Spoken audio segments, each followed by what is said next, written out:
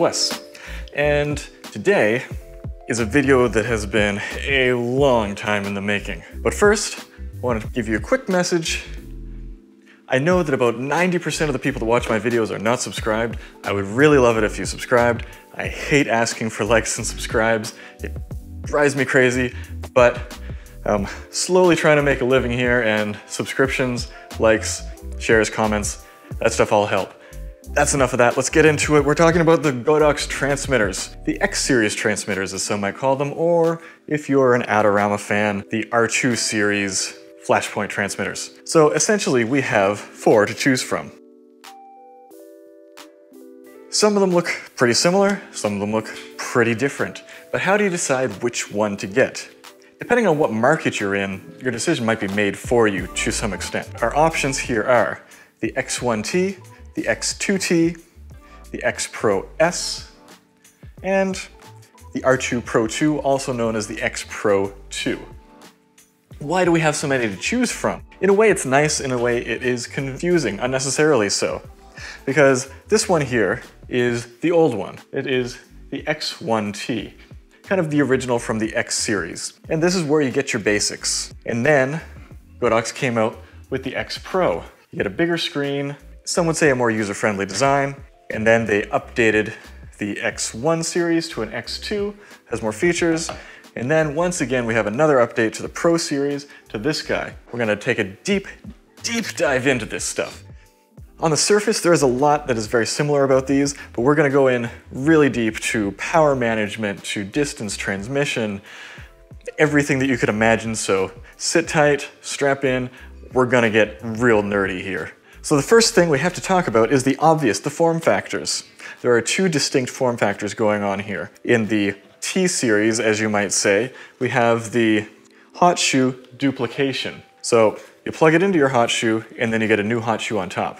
The weird thing about this is if you get a Sony flash, you still have a generic Canon hot shoe on the top. So that's kind of annoying to me, because one of the purposes for this, for some people at least, is to take this, put it on top of your camera, and then mount another flash on top. It's a little janky, but it serves some purposes, like perhaps you have a flash that you like that isn't great for controlling transmission. The V1 is pretty good for that, but a lot of Godox's other flashes, really bad interface for that sort of thing. Or perhaps you have a Canon flash that you want to use on a Sony body, then you can control other flashes while also using that Canon flash. Generally speaking though, I do not recommend this, because this just adds extra weight and wiggle room to your hot shoe. It's not great. You can also use it though. Let's say you have a wireless transmitter. So this is my remote shutter that I use for real estate photography. I am still sticking with this as opposed to infrared, app-based, or Bluetooth-based transmitters, because they just don't work as well as this thing does. It plugs right into your camera's multi-port, and this can transmit further. Sometimes I have to get out of the room entirely to get out of the way of the shot.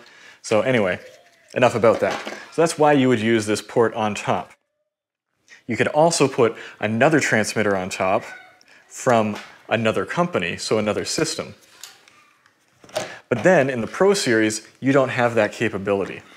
Additionally, when you mount these on top of your camera, for me, the T series has always been my favorite. And I'll say that right now, because as a wedding and event photographer for the most part, when I have a camera hanging off of my holster, the amount that it sticks out at the top is actually pretty significant. Not so much this year, but a lot of the time I'll be squeezing through cramped reception halls and event spaces, and when I have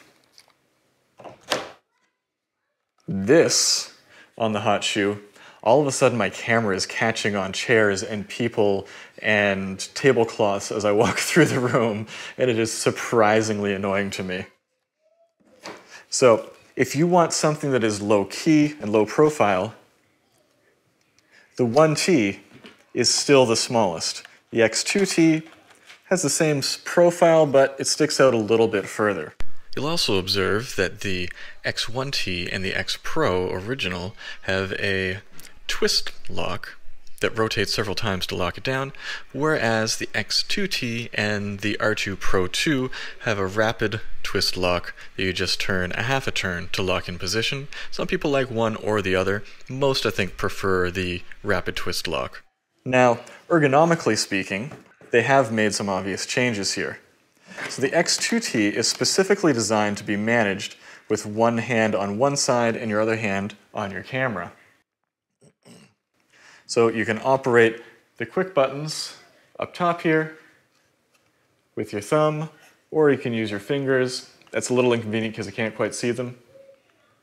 But you can rotate the wheel and change your settings that way while you're doing that. However, the 1T is kind of designed to be managed with the camera hand, which is not super convenient. And so you kind of have to cross over the screen, and that's kind of an obvious fix that they did when they went to the 2T, because, yeah, that's weird. Now, when we go to the Pro series, all of a sudden we have, similar to the X2T, you have shortcuts along the side for each of your groups, which is quite convenient that way. And then you have a wheel here for controlling power level instead of the wheel underneath.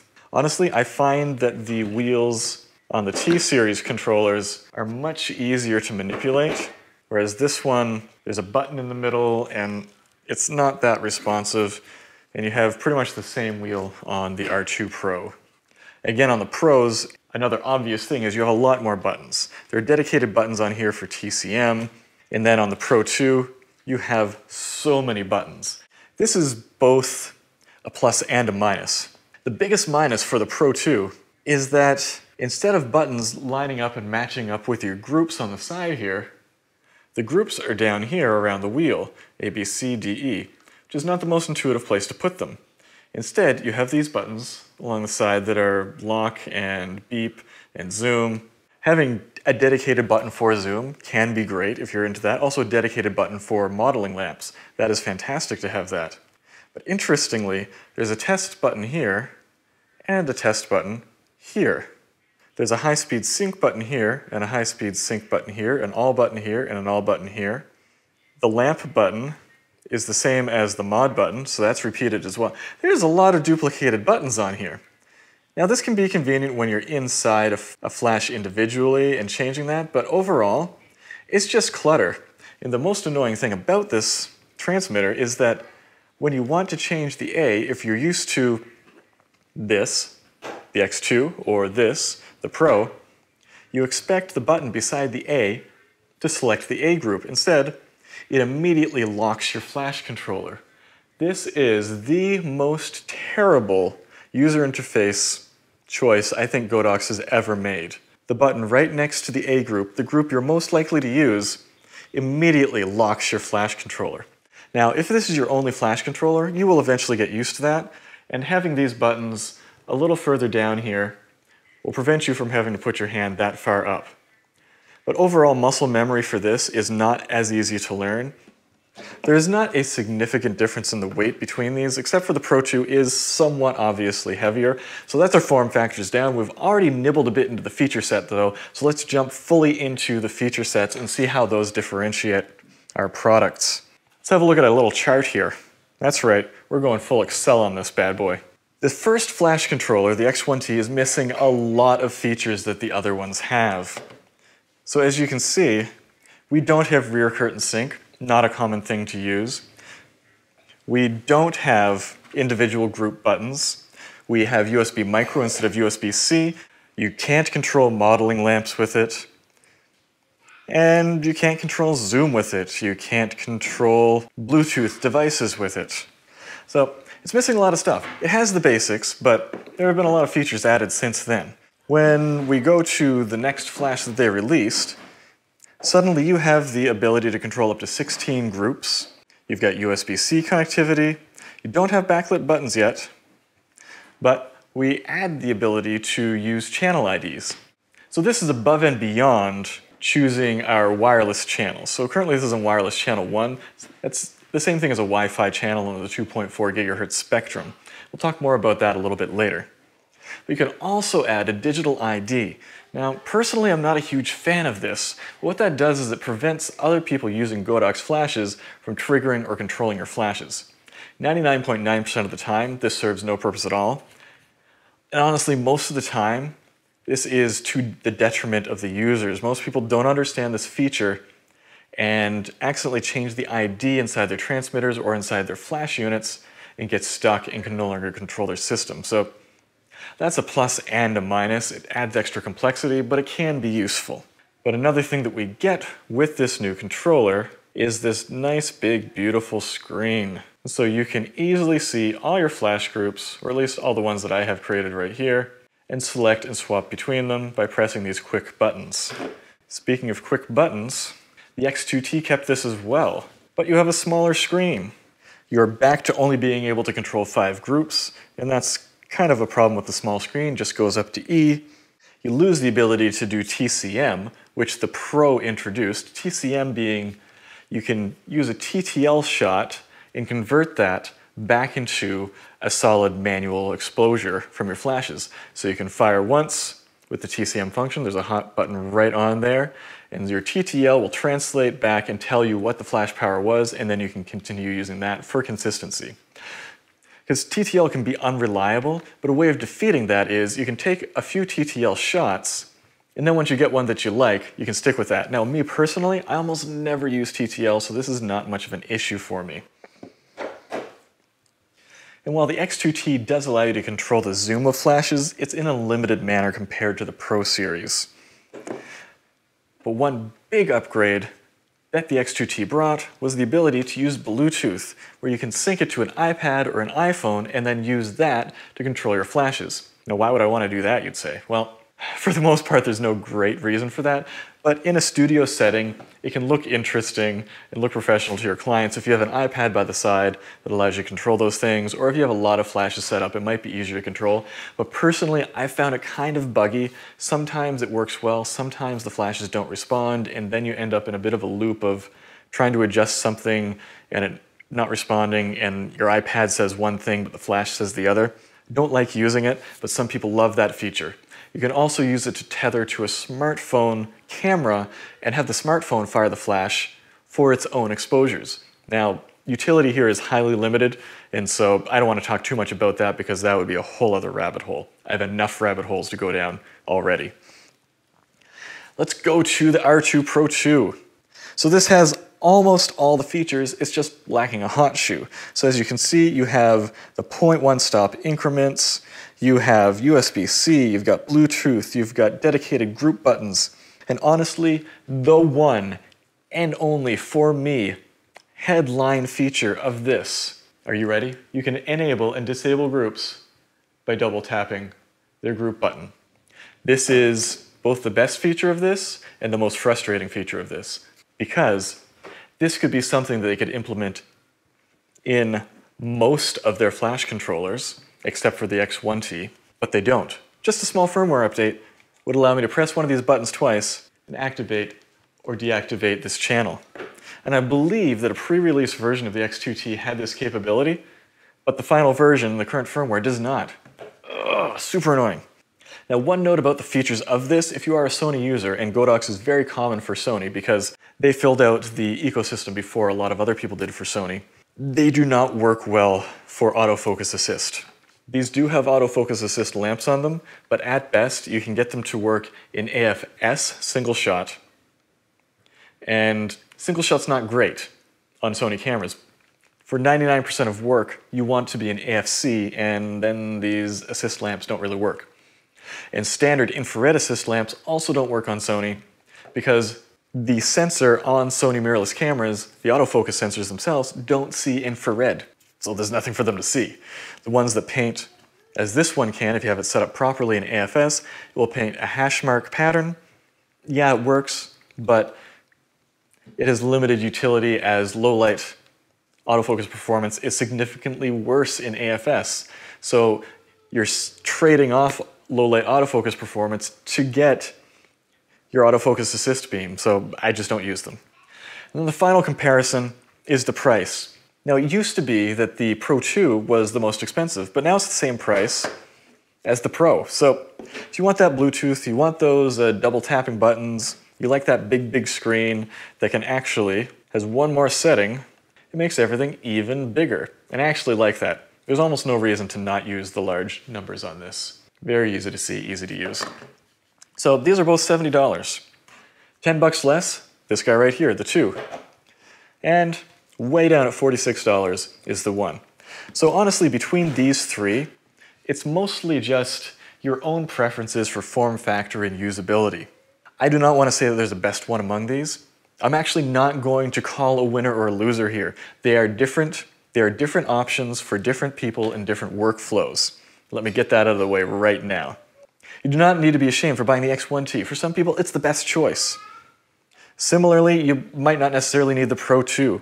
It's bigger, does more, but has some caveats. So let's move on so we can find those caveats. Next up, I decided to figure out if there's any difference in the transmission power of these flash transmitters. So let's get outside and let's see what we can find out.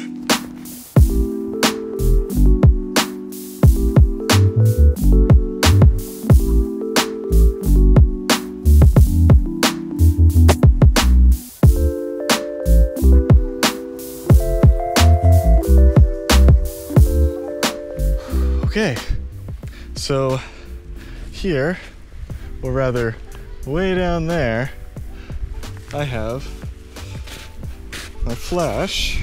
It's about 100 feet away from where I am now. I have markings in the snow every 25 feet back to my flash. I have an AD100 Pro mounted, mostly just because it's very round and very plasticky. So we'll see how far these transmitters actually go. I have the snow measured out to 125 feet. These are supposed to go 100 feet. It'll probably go further. At least I think it will. Okay, I am 200 meters away, about 600 feet, and I've just tested all 4 controllers, and they all work fine at this distance. Even with Bluetooth turned on and an increased load on the batteries, they all work fine. Did not expect that. We're gonna have to go farther. All right, so obviously we're gonna have to step things up a bit and take more drastic measures.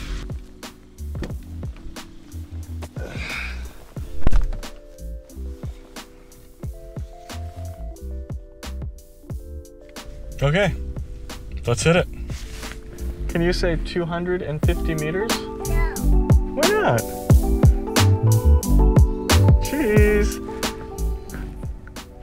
Okay, so I went as far away as I possibly could in any straight stretch that I could find. Unless I go out to the highway, I got to 250 meters and they all worked. How far was that? Oh, okay. So as you can see, the original plan to test the manufacturer stated 100 meter range turned out to be a complete failure, because 100 meters was not even remotely accurate. It was highly conservative.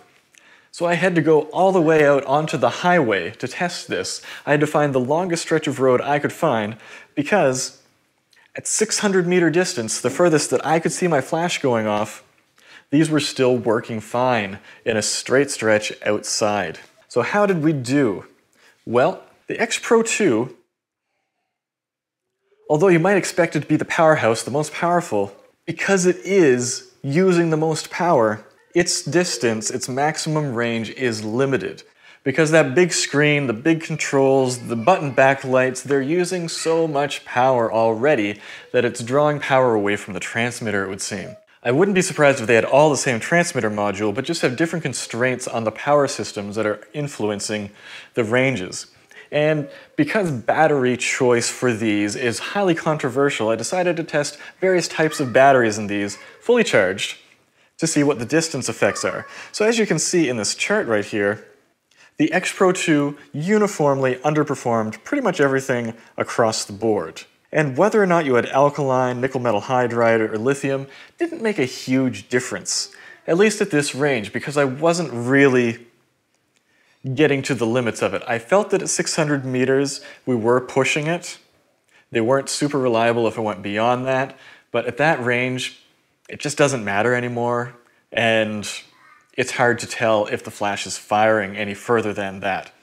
So as you can see, nickel metal hydride is a little less reliable, and I found that these lithium rechargeable cells, I'll talk a little bit more about those later, were the most reliable for long distances. So what's going on under the hood here? I talked about power consumption. Let's look closer at that. I cracked out a bunch of powerful multimeters, and oh boy, I got a lot of data. So the first thing that we really want to do is just look at this chart here. In different conditions for these flashes, they consume obviously different amounts of power. And what I expected was that maybe this will use more, but what I did not expect is that the XPro, not 2, just 1, in most conditions uses the least amount of power. It was really surprising to me. So when firing with the display off, so just the backlight not lit, which is how it will operate most of the time when you're firing your flash, it is using less power. But why does that matter? Well, if you have batteries in here, the batteries are going to last longer than in the other flash modules, even longer than in the X1T, this little guy right here. This really surprised me. Now, measuring the current doesn't give you the full story. You also have to measure the input voltage, because that tells you the actual power consumption in watts. So if we take all of that and add in the voltage, we get the wattage, and these numbers kind of coalesce together here. Again, we're seeing that clearly the XPro is using less power. Now, the most power that something can use is self-evidently using Bluetooth with the display backlight on while firing at high output. Because these can fire at both high and low, they all have that capability. If you're firing a flash inside your studio, you don't have a lot of interference, or you're very close to it, you want to set it to low output or near. But if you're out in the open, or you do have a lot of interference to punch through and you're not right next to your flash, you can set that to a further distance, and it uses more power. Not significantly more though, as you can see in these charts. I'll have a link to a better doc that you can go through on this in the description. So overall, the one takeaway we can get from these charts is that the XPro 2 uses the most power, and generally speaking, the XPro uses the least. So if you want those batteries to last, that's what you know. So we tested these with fully charged alkaline, fully charged lithium ion, and fully charged nickel metal hydride, as well as depleted nickel metal hydride. Because if you have followed some of the controversy of these flashes, it's generally accepted that they don't behave well with nickel metal hydride rechargeable batteries, and that is unfortunate. And the manual says to use them only with alkaline batteries. So let's dig a little deeper into why that is. Let's look at the numbers. So as you can see here, in the power consumption, the nickel metal hydride batteries hold up great. They are outputting the same, if not more power to these flash units. So when these need a surge of power to hit the flash, to fire that transmitter, nickel metal hydride does a great job of doing that. And if we go in and test the hit rate of these, if you're in a normal condition with very little interference, they all do great. I fired this thing 2,500 times, and I only had one missed shot, and that was with the half-charged nickel metal hydrides in the Pro 2. So the flash unit that demands the most power from the lowest charged nickel metal hydride had one error, so that gave us a 99.79% hit rate. The others were 100%, so there you have it.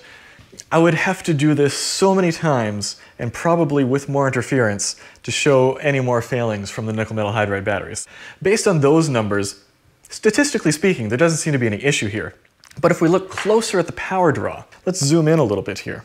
When we get to the 1.2 volt nickel metal hydrides, and honestly, they're still going strong at that point, there's a lot of power left in the battery that it can put out. But if we normalize for voltage times current, which gives us actual power usage, when we're under a high rapid load, all of a sudden, on fire high, the nickel metal hydride batteries are consuming more power. So we've got 110 milliwatts, where the other ones are only consuming 72, 67. So that's strange. So obviously the circuit seems to be struggling to get enough power out of this, and things aren't behaving properly. It's drawing more out than it normally would. But then, when we get to the highest power draw, that is firing the high output with the backlight on and the Bluetooth running, so this is the most power that this can possibly consume, it's giving out the least amount of power. Again, by a reasonable margin. So that's telling me that this battery isn't holding up its end of the bargain in this particular case. Although yes, I believe that the nickel metal hydride batteries, even good ones, aren't ideal for these flash triggers, I think that the hype of them being flawed is oversold. They're not the best that you can do. The alkaline and the lithium-ion battery cells are going to do better, but only marginally so. Where you're going to see the most improvement, the most useful and significant thing you can do, and I buried the lead in this video, I didn't even put it in the feature set, is channel scan. You need to make sure you don't have interference when you're firing these flashes. So in the X2T and the XPro II, as well as in the Godox V1, you have the ability to scan your channels. This is incredibly useful and important, depending on where you are. Now, in my house here, in my studio, very little interference. But I have done shoots at locations where the entire base Wi-Fi spectrum, such as at call centers and event centers and hotels, is just completely congested, and these are not going to work well. Now, it's important to note that the channel scan feature is not a smart feature. Now, I'm not saying that it's not smart to use it, but that it doesn't give you the full picture. So the channels that it shows you are the best possible options. Unfortunately, that can mean it's the best of uniformly terrible options, and none of them will actually work very well because you have too much interference. Or it could mean that you have tons and tons of great options, and these just happen to be the best of those, but channel 1 and other things that aren't mentioned there will still work fine. Unfortunately, it doesn't show you the actual decibel or reception levels, just which ones came out on top. If you want to see that, you're going to have to download an Android app, like a Wi-Fi scanner, that will give you the actual information on all the available channels. Unfortunately, this can't be done on iPhone or iOS because that API is just not made available by Apple.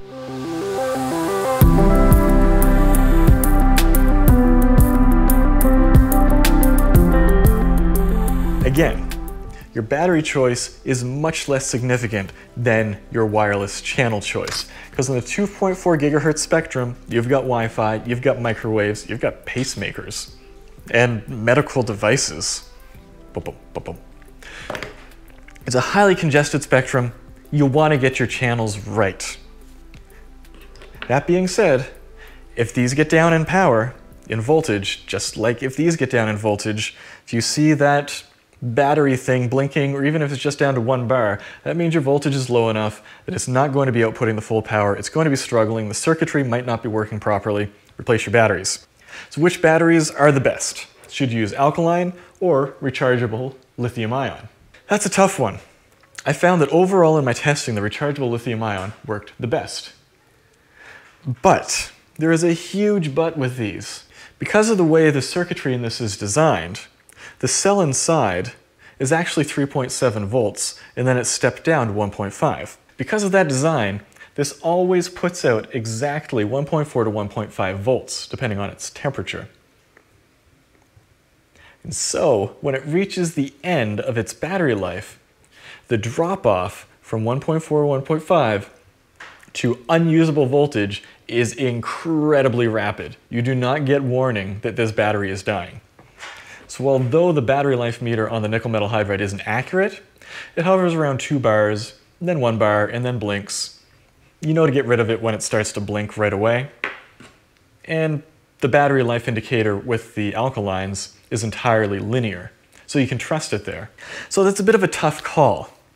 I have found that I can get weeks or even months of use out of these lithium-ion batteries, like even more than an alkaline battery.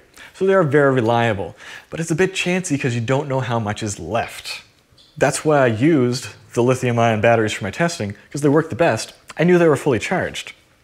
They're the most reliable, generally speaking.